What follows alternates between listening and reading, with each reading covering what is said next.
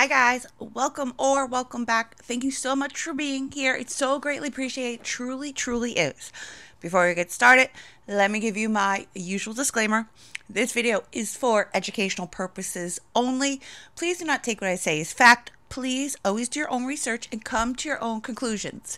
Next, if you have not liked, subscribed, or commented yet, please consider doing so. It really helps me out and I really appreciate it. Okay. Before we start, trigger warning, major trigger warning. There's heavy talk about bullying and teen unaliving. So please take that into consideration before deciding to move forward with this video. So I'm sure the vast majority of you guys know what catfishing is, but for those of you that don't, it's defined as the process of luring someone into a relationship by means of a fictional online persona. There's also this thing called sextortion, which kind of piggybacks off of catfishing, and this is defined as the practice of extorting money or sexual favors from somebody by threatening to reveal evidence of their sexual activity. I'll be honest with you guys. I went back and forth quite a bit trying to decide if I wanted to cover such a heavy topic that not only involved unaliving, which have personally experienced, but it also involved young children, and I'm not really a fan of covering stories about children. It's a very difficult topic for me. But the more I thought about it, the more I realized that as a mother of a 12-year-old and a 9-year-old, I need to educate myself on this topic, as well as bringing it to other parents who may not be aware that this is happening to our children at such an alarming rate. Okay, I'm done babbling now. I know that my babbling and pausing bothers some people. Could you let me know in the comments? But I'm done. Let's start. 15-year-old Riley Basford was born on June 2nd, 2005 to parents Mary and Darren Basford. He was a sophomore at Potsdam Central School in Potsdam, New York. The 15-year-old loved to fish and hunt. He played lacrosse and football and had a love for machines. Right before his death, he got his first job, saved up all his money, and purchased a snowmobile to ride around his family's farm. March 30th, 2021, Riley signs up for Facebook. Almost immediately after getting a Facebook account, he gets a message from a beautiful female college student who says her name is Megan. She was able to convince this teen to send her explicit pictures of himself. Then almost immediately after sending the pictures, Riley discovers that he's not talking to a beautiful college girl, he's talking to a catfish. The person behind the computer told Riley that he needed to send him $3,500 or his pictures were going to be put all over social media. The threat started at noon, which was only a few hours after he signed up for Facebook. And this is all happening at his father's house. Then just 2 hours after the blackmail started, Riley went up to his room and he himself. His father says that Riley just lost his mind from fear and embarrassment. He was scared because the people kept hounding him. His mother said that she wants her son's story out there so that parents can prevent this from happening to their children.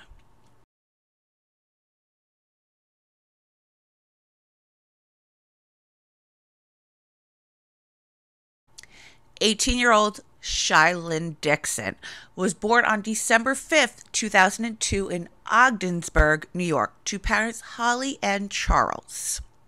She enjoyed playing basketball, farming, horseback riding, animals, and children.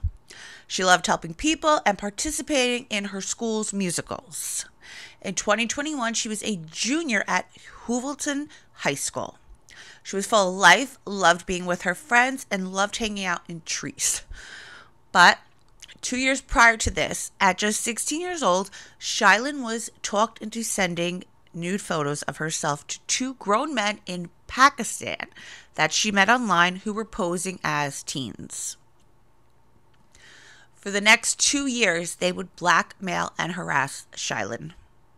They threatened to post the photos of Shylin for a period of time before finally following through with their threats. March 3rd, 2021, the harassment had become just too much for her, and she made the heartbreaking decision to take her life.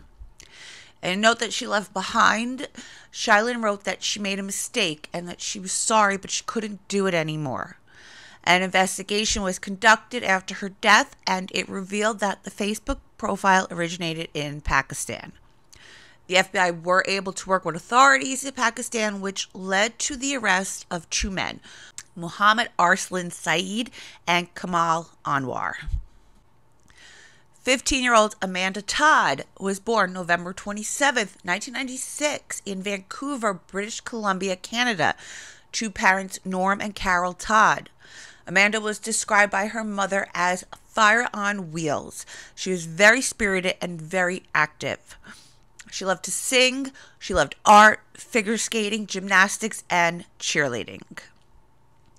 In 2009, Amanda was in the 7th grade and had just moved in with her father.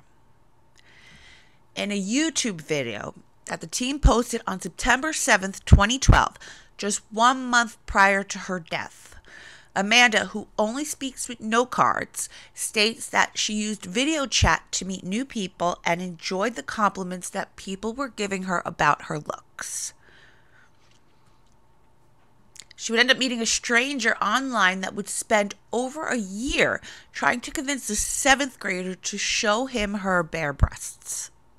Eventually, the stranger talked her into it while on a webcam stream that the person behind the computer screen grabbed and used to blackmail Amanda. He threatened to show the screenshots to her friends unless she gave him a show. The blackmailer knew the names of her friends, her family, her classmates, and even her home address. Then, during the 2010 Christmas break, the Todd family get a knock on their door at 4 o'clock in the morning. It was a police officer, and he was there to inform the family that Amanda's pictures were circulating the internet. She writes about how she began to experience overwhelming anxiety, depression, and panic disorder. Because the blackmailer knew her address, the family decided to move to another home. But instead of this making Amanda feel safer, the new home became a place where she would begin to abuse alcohol and drugs. Things would quiet down for about a year before the blackmailer reappeared with another Facebook page that had Amanda's photo as the profile picture. The person then began messaging Amanda's classmates at her new school, which led to her being teased and bullied. She writes about how she would cry herself to sleep every single night and had lost all the new respect that she had been able to gain from people. She once again had no friends and would have to sit alone at lunch. It was at this point that Amanda began cutting. Her family decided it was best to pull her from this school and enroll her into a new one. She says that things got better even though she would still eat lunch alone in the library. About a month into being at her new school, Amanda gets a message from an old guy friend of hers. The two begin texting back and forth, and he tells her that he likes her, but that he has a girlfriend. At some point, he tells Amanda that his girlfriend is on vacation, and he asks her to come over to his house and hang out.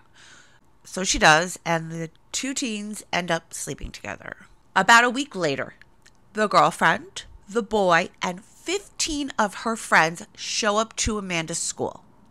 They begin screaming at her in front of the school, and one boy even yells, "Just hit her already." So that's what she does. She throws Amanda down to the ground, and she begins punching her repeatedly while others film it. Amanda would lie and say that it was all her fault and that the whole thing was her idea. She says she did this because she thought that this boy really liked her, but he didn't. He only wanted her for sex. She says she got up and went and laid down in a ditch until her dad came and found her. That night, Amanda went home and she drank bleach in an attempt to unalive herself. Luckily, the ambulance is called and she's brought to the hospital, and doctors are able to flush it out of her system.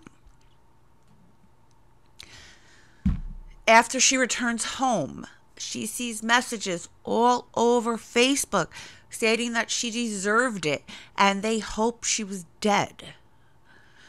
So after this, the family decided to move her in with her mother, who lives in a different city, and enroll Amanda in yet another school. So now we are 6 months past the incident, and people are still tagging her in pictures of bleach, Clorox, and ditches, telling her that she should try a different bleach this time. Her cutting would become increasingly worse. She would have to be put on antidepressants, and she would spend the entire summer secluded from everyone. Then that summer, Amanda would end up overdosing and spending 2 days in the hospital. September 10th, 2012, she would end up having to spend 10 days in the hospital to treat her severe depression and her cutting. After getting out of the hospital, things go right back to the way they were. Her peers began calling her a psycho and saying that she's in the crazy hospital. October 10th, 2012, at approximately 6 o'clock in the evening, Amanda was found hanging in her home. She had unalived herself. In January of 2014, after extensive investigation by Facebook, Dutch police arrested a 35-year-old man named Aiden Coben in a case involving multiple victims in the Netherlands, UK, and Canada.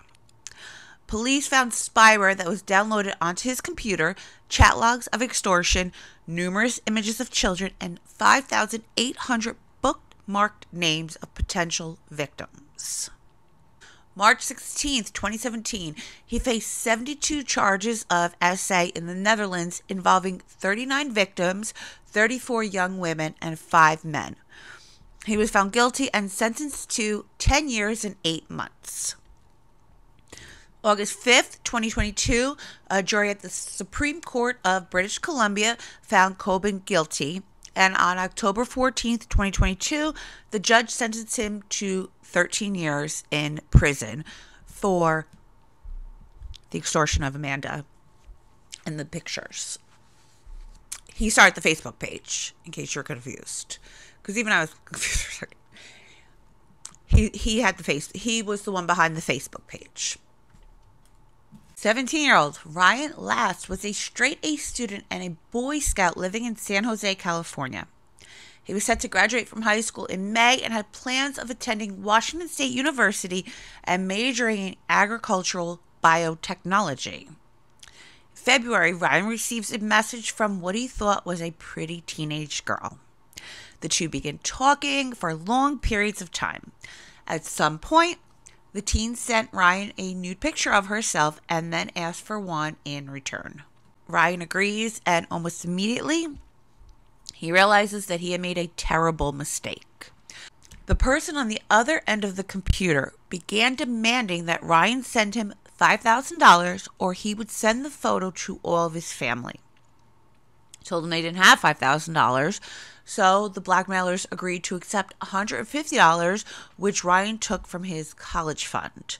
But after receiving the $150, they began demanding more money. Of course they did. The blackmailers would become relentless and they just wouldn't give up. March 5th, 2022, it all became too much for the teen to handle, and he felt as if he had no other choice but to take his own life. His mother says she kissed him goodnight at 10 p.m., and when she did, she had her happy teenage boy. Then, by 2 o'clock in the morning, her son was gone. 16-year-old Walker Montgomery was born on November 1st, 2006 in Cleveland, Mississippi to parents Brian and Courtney. He attended Starkville Academy where he excelled in academics as well as football. He enjoyed the outdoors, working on the family farm, and bow hunting with his father. November 30th, 2022 was just like any other day. Walker had just gotten his driver's license. He spent the day hunting with his dad, worked on the farm, ate dinner with his family, and prayed with his mother before going to bed. Sometime after midnight on December 1st, 2022, Walker had a conversation with a person on Instagram that was blackmailing him for money. At some point, Walker messaged who he thought was a teen girl wanting to have a sexual encounter with her.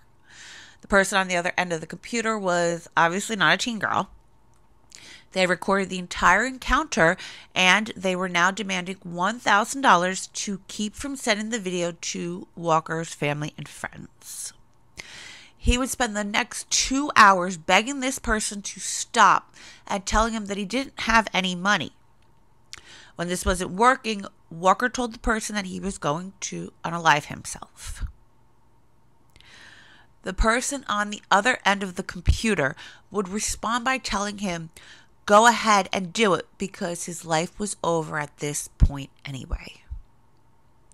So, at around 2 o'clock in the morning, that's exactly what he did.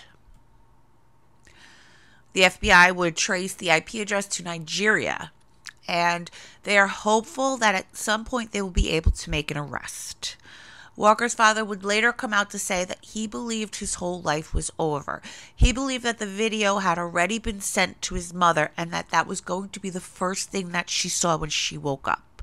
And he just couldn't bear the thought of that. His father goes on to say that the worst part is that it was a real person on the other side of that keyboard, and he's the reason that his son is no longer around. His son is dead, and this person is going about his life like it never happened. It's true. 14-year-old Evan McDaniel was a kind and loving teen who lived in Tomball, Texas. He was an avid student and a Cub Scout. He loved playing sports and messing with his sister. January 5th, 2021, Evan began getting messages on Instagram from what he thought was a beautiful young girl.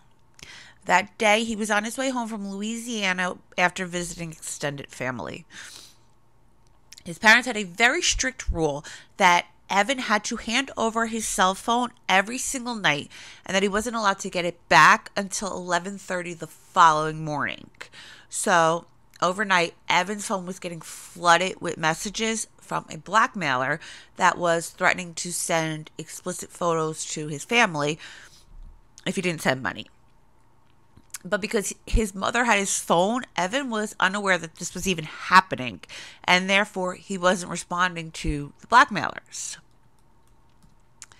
This made the blackmailers increasingly mad, and the messages became more savage as the night went on. The following morning, January 6, 2021, Evan wakes up, he drinks his coffee, he works out, he does his schoolwork, and he speaks with his counselor about his school schedule. His mother is out running errands, and his father is working from home. 11:20 in the afternoon, Evan finally gets his phone back. This would be the first time that he would see what has been going on for the past 14 hours. No actual photo or video has ever been found, but there was a picture sent to his sister and to his cousin. And one of the messages read, "You might as well take a gun and shoot yourself in the head because your life is over." His mother says that's exactly what he did. He began rummaging through the house for his father's car keys because he knew that his father kept a gun in his car. Well, no, I guess, I guess Texas, it's not that random, maybe. Why your car, though? You don't lock them up? Why wouldn't you lock that up? You don't lock them up? He got the gun and he himself in the head in the backyard of the family home. When his mother came home, she asked her daughter to go take out the garbage for her. She would be the one that would end up finding her brother's body and scream for her mother. His mother would say that when she saw him lying there, she thought he had fallen off of his bike and hit his head, and as he was walking into the house, he collapsed. That makes sense, because I don't think that any mother's brain would go to that place. Like, your brain would go anywhere else but there. About a month into the investigation, police tell the family about how their son was being blackmailed. Because there were no talks about money on the Instagram account, they believe that the conversation began on a different app and was eventually brought over to Instagram. They would also tell the family that the IP address was tracked back to the Philippines, so getting justice for her son may never come.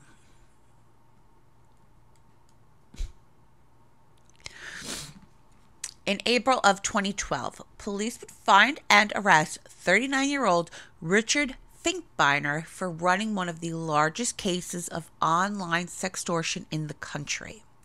Investigators would find thousands of sexually explicit video clips of teen boys.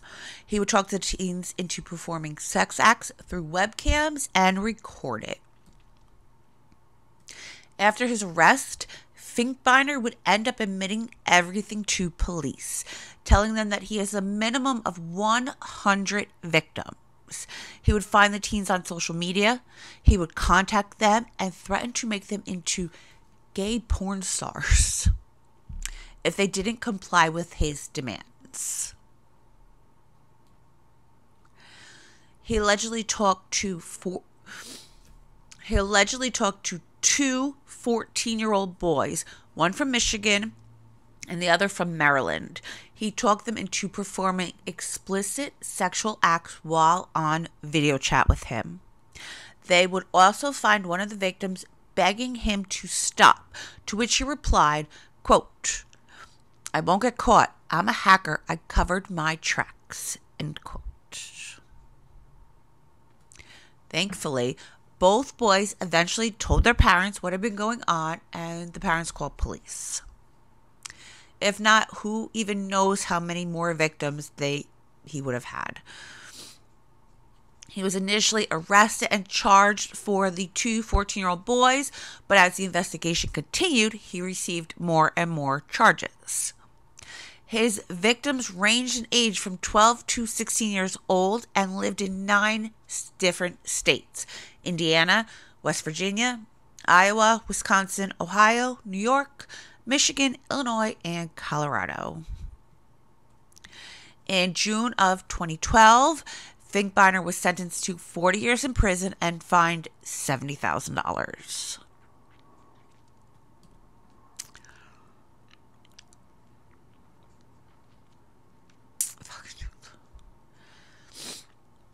Fifty-year-old David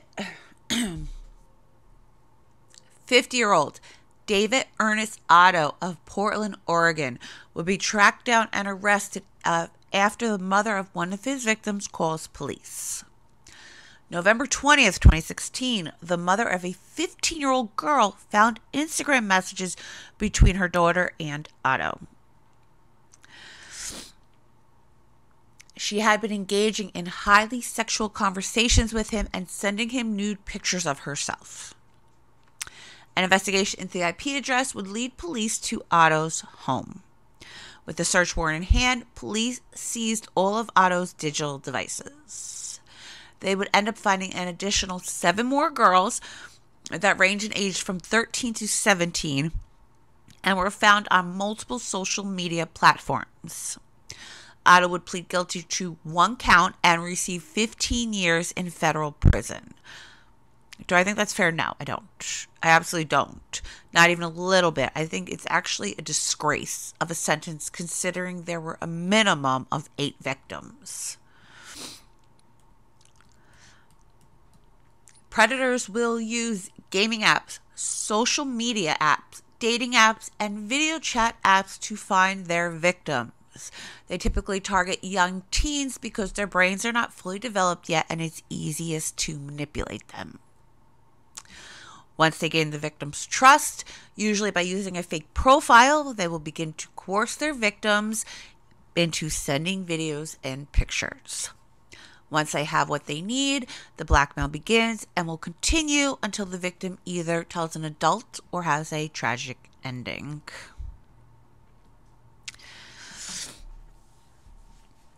Guys, if you have young children, I implore you to have a conversation with them. I even had a conversation with my daughter, and even though she assured me that she would never ever do something like this, I reminded her that if she did, she could come to me, she could tell me, and I promised her that I would not be mad at her or disappointed in her whatsoever.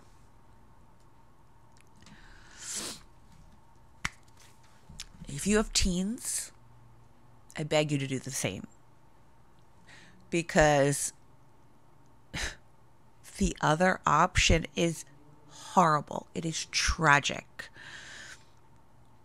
Let them know that they can come to you. Let them know that they could talk to you, and let them know that you will not be mad or ashamed or anything else. You will just fix it and you will make it right. And they may be ashamed for a little bit, but it will go away and everything will be fine. Please do that for me, please. Guys, if you are still here, thank you, thank you, thank you. I love you and I appreciate you so, so, so very much. If you've heard about this, let me know. If you have teenagers and you've experienced anything like this, leave, and you feel like you want to, leave your stories in the comments. You never know who can read your comments, and it may help somebody. It may give somebody an idea. You never know. But until next time, stay safe out there.